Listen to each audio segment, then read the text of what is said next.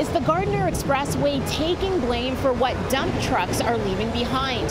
That's a possibility, according to Toronto police, who say that about 75% of reports for concrete falling from the expressway involve concrete that never came from the Gardiner at all.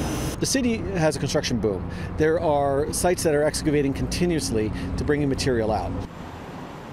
And police say some of that material is behind some concrete close calls under the Gardiner. Since 2012, 86 cases of falling concrete have been reported to police.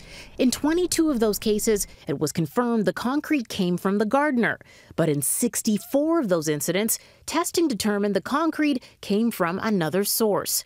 It's not clear where most of that material came from, but police say in 7 cases, the concrete was determined to have come off the back of a truck.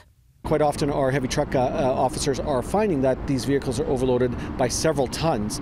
Well, it's hard on the infrastructure, it's now dangerous for the public, and there's a responsibility on the drivers and the loaders to load those vehicles properly.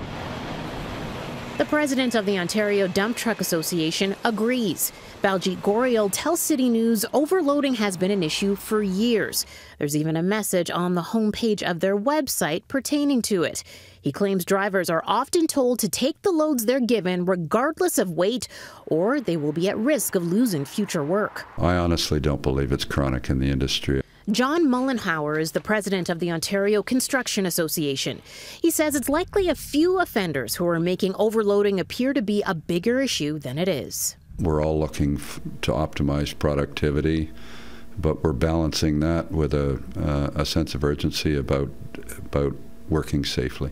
The Dump Truck Association says it's asked the province for help to beef up enforcement and to hold construction companies more accountable. The Ministry of Transportation says that since 2012, just over 1,600 vehicles have been charged with being overweight in the province, and they tell us that they're working with the industry to improve safety protocols.